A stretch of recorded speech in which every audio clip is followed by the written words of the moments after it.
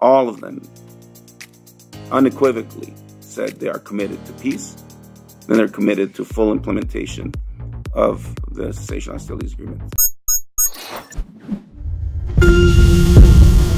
Malcolm, Addis, Ahmet, you seem a little surprised? No, but it is Happy New Year, and I think it's quite appropriate that I'm here once again in Addis on the occasion of the celebration of the New Year.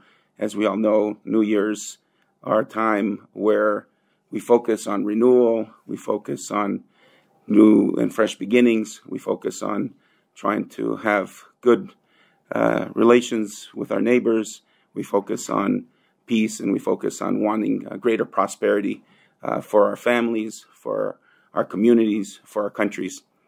I've spent the last few days, as you've probably seen, as I do in all my trips to Ethiopia, focused on the importance, as Ambassador Masinga outlined in his May 15th speech, of advancing dialogue to bring an end to the fighting that we see throughout Ethiopia, whether it's in Amhara, in Oromia, and of course, fortunately, to continue the efforts to ensure that the guns remain silent in Tigray.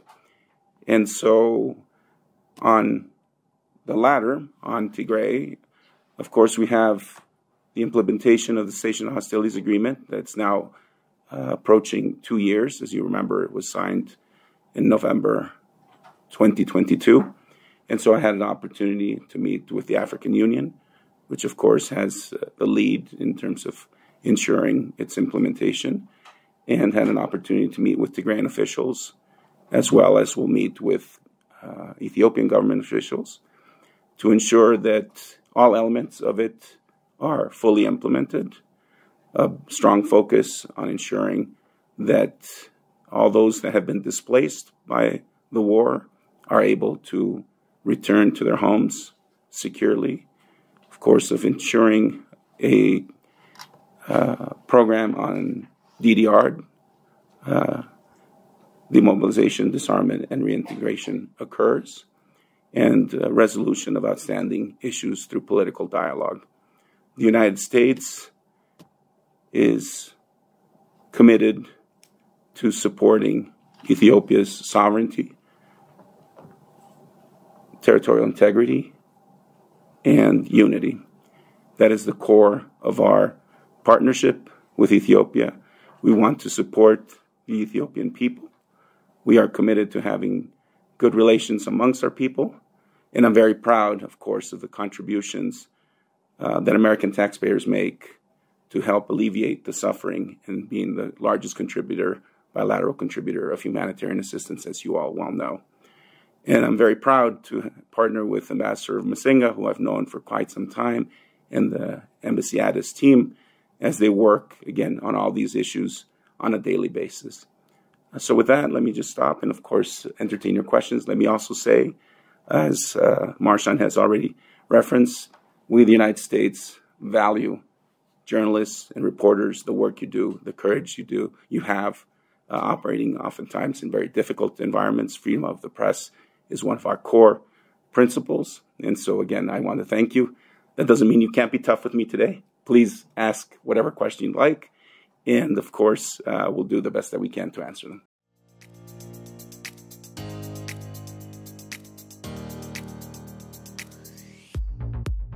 I visited IDPs in a camp outside of Mekelle. I have heard their cries for help. I have felt their suffering. And on the part of the United States, we have been supporting their plight, but we want them to be able, of course, as agreed upon in the Pretoria Agreement, to be able to return to their homes in a secure environment. It is something we stress at every meeting. I believe, and I've seen reports, that there have been now the beginnings of some returns of IDPs, particularly towards the south, but that's not enough. We as Americans have a DNA that means that we're quite impatient, so we want to see results, but I'm sure the Ethiopian people are impatient. And so as part of my visits, we continue to push forward both the federal government and the interim regional administration of Tigray to, again, work together to ensure, again, in the case of the IDPs, that they can return home. That's good for all of Ethiopia. And so I hope that we continue to make progress. We're not satisfied with the amount of progress, but some progress has been made. And we can't lose sight of the fact that the silencing of the guns was critically important, and we must remain committed to a lasting peace. And in my meetings, of course, with any and all Tigrayan officials, as well as with the government, I have heard continued commitment, again, to full implementation of the Pretoria Agreement. As it relates to concerns about lingering Eritrean troop presence in Ethiopia, from what we hear from the AU verification monitoring team, that is still a concern. And again, we hope that, as was provided for in the Pretoria Agreement, that all non-ENDF forces withdraw fully from Tigray.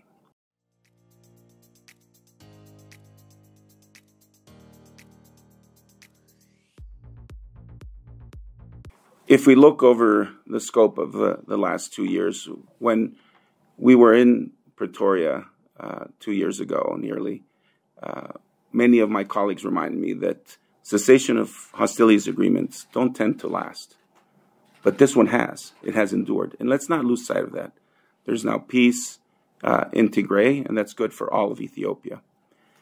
And so while we are impatient and perhaps dissatisfied, and rightfully so, that all elements of it haven't yet been implemented, what I continuously hear from the government, from Tigrayan officials, is a full commitment to make sure that the peace endures. And the United States is prepared to do its part to ensure that that happens, together with the African Union, IGAD, which was also there as an observer, and the United Nations, which was there also in Pretoria. So we keep working at it, and that's why I keep coming. But of course, that's also the daily work of Ambassador Missing and his team. You know, he was in Mekele recently. And so we will continue to work on that. But as we work on that, let's not lose sight of the fact the United States also cares about the unfortunate circumstances of considerable violence in Amhara and still violence in Oromia. And so to your question of AGOA, we would like nothing more than Ethiopia to return and be reinstated into AGOA. But in accordance with our law, there is a requirement that there not be any violations of human rights by government forces. And sadly, as many of you have reported, there are still abuses and atrocities being committed. And therefore, as long as that continues, it won't be possible for Ethiopia to be reintegrated, reinserted into AGOA. But we would like nothing better. So just because we were able to achieve peace in Tigray, the work is not done. And that's why the United States continues to offer its good offices for dialogue with Amhara Fano, if that is possible. And as you know, I participated in talks with the OLA and the government in Dar es Salaam in November of last year. And we remain open to pursuing further talks, whether it's on the Oromia track or if it's at all possible in the case of Amhara. These conflicts do not have military solutions. These difficult historical issues need to be resolved through dialogue. And I know that there's a national dialogue process, which we hope will take effect and gain momentum, and we support those efforts. And there also must be a full accounting of what has happened, and we support, again, the government's efforts on transitional justice. So we are deeply engaged in partnership with the government and, of course, with any of those who are interested in pursuing peace for all Ethiopians.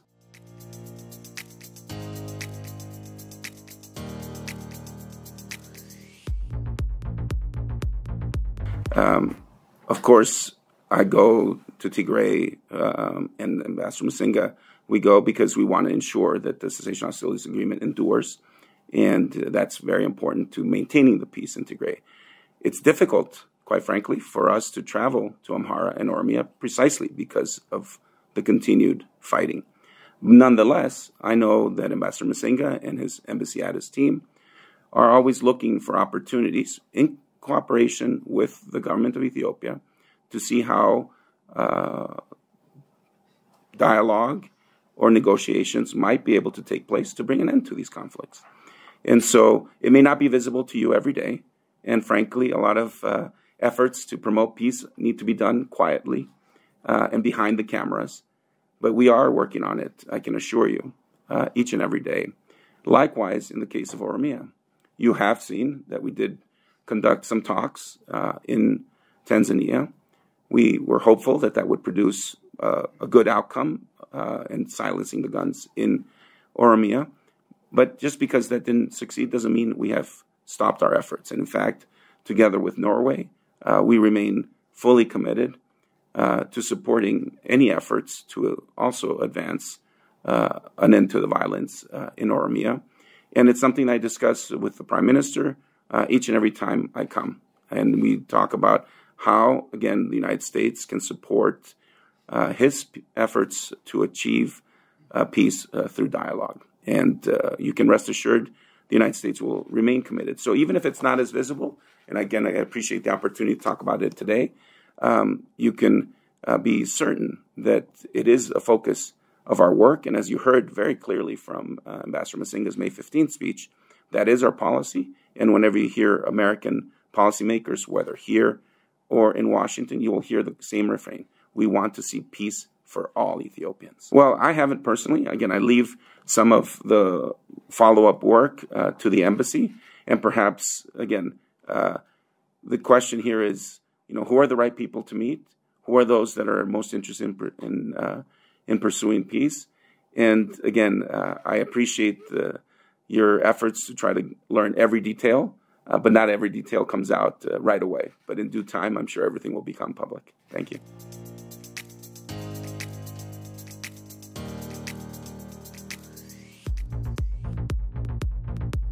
Certainly in my meetings with Tigrayan authorities and TPLF, I urge them to continue to have complete support for full implementation of the Pretoria Agreement, which they assured me.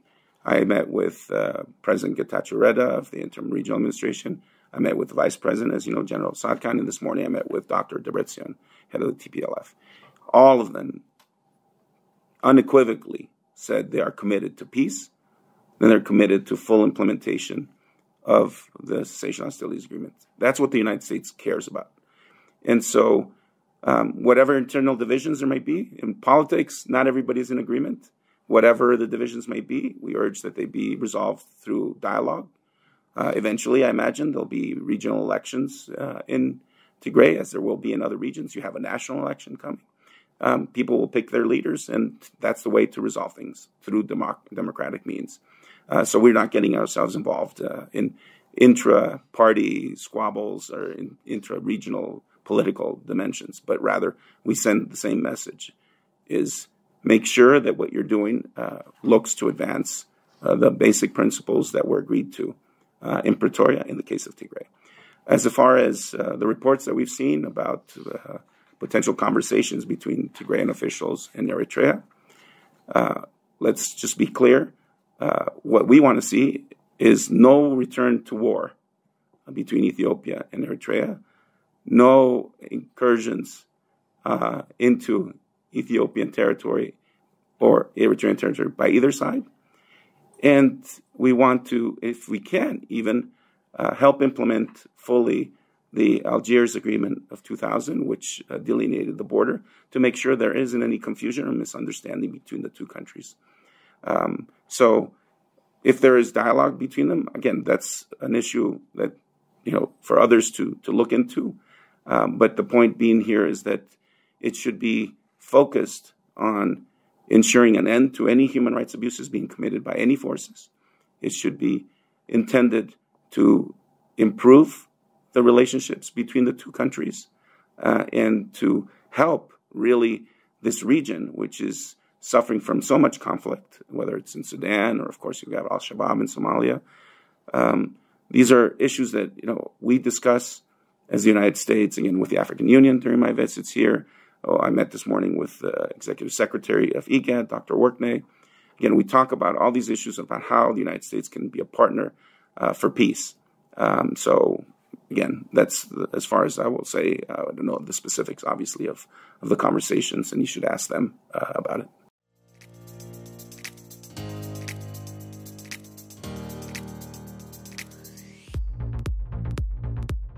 Let me state unequivocally, the United States supports Somalia's territorial sovereignty, integrity, and unity, and we've made that very clear.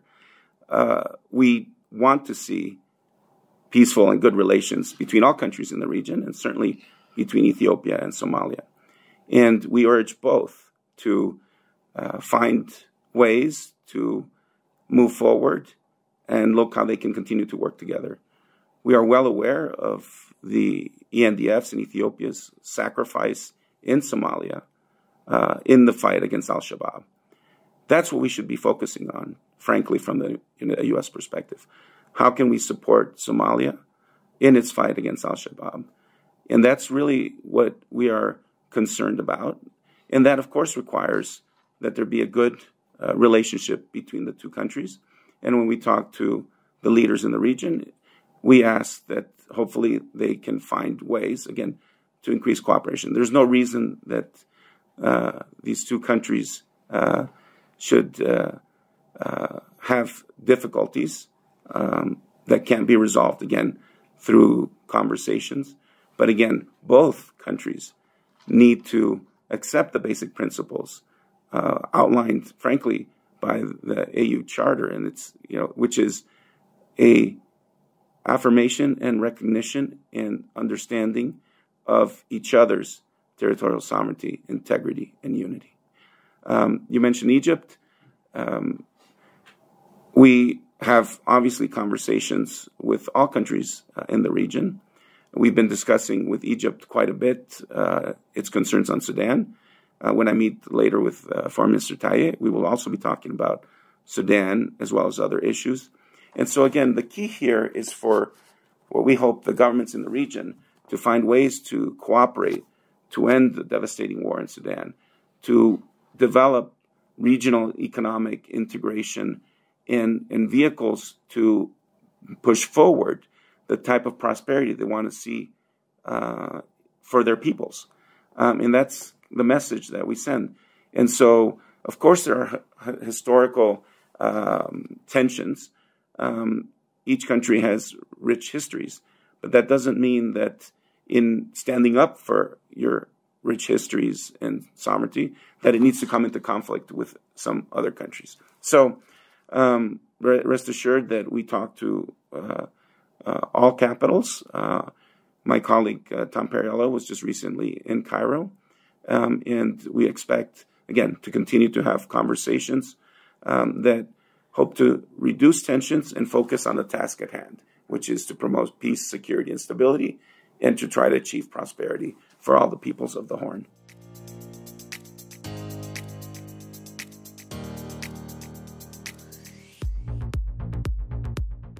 About gender-based violence, because we all should be concerned, whether you're male or female.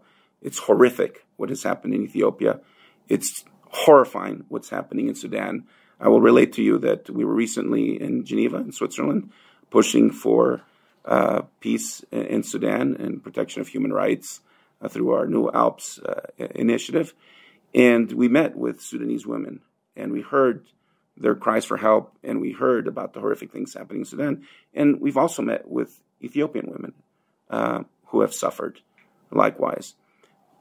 It is imperative that it be understood that it is unacceptable. It cannot happen to have the brutality of what we've seen in terms of gender-based violence, and it is a priority for the United States. We even have a special envoy for global women's issues, Ambassador Gupta, and we put a high priority on this, and you can rest assured in our meetings, we always raise it. And I wish, in fact, in many of the meetings that I go to, even in these negotiations, that there were more women at the table. Because I think if there were more women at the table, we'd have even better prospects for peace, undoubtedly. As far as the national dialogue, as I mentioned, we are supportive of a national dialogue that is inclusive and credible. But whether it's inclusive enough or credible enough, that's for the Ethiopian people to decide. But what I hear constantly is that people think that is the best way to overcome, again, some of historical grievances. And so we are prepared to support it. I've heard the Prime Minister say it is a priority for him.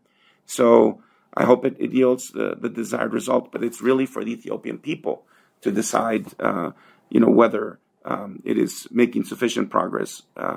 But we want to, again, stand by that. Secondly, on transitional justice, as Secretary Blinken said when he was here, and I was here with him in March of 2023, it is incredibly important to have accountability for what has happened during the Tigray war. And we recognize, because we're familiar with transitional justice processes in other countries, I was involved in our policy and work on Colombia, for example. It takes time. That doesn't mean you need to be patient, just that we understand that it takes time. And so we appreciate the efforts that the government has been making on transitional justice. And in the end of the day, we'll see whether it holds those perpetrators to account and whether it satisfies the demands of the Ethiopian people for justice. But again, we want to be a partner. We want to share our experiences, what work we've done around the world, and help, again, ensure that there is a transitional justice process that is worthy of the expectations of all those that have suffered.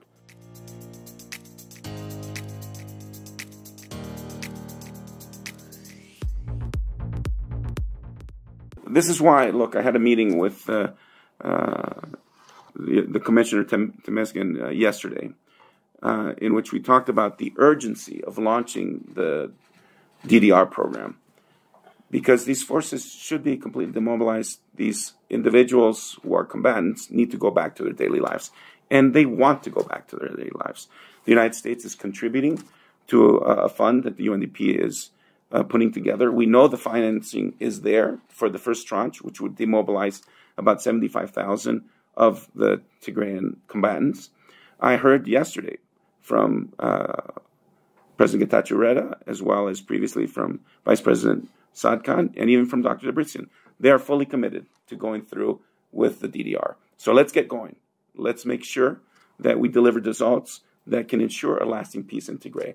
There is no reason or explanation that could be given for returning to violence.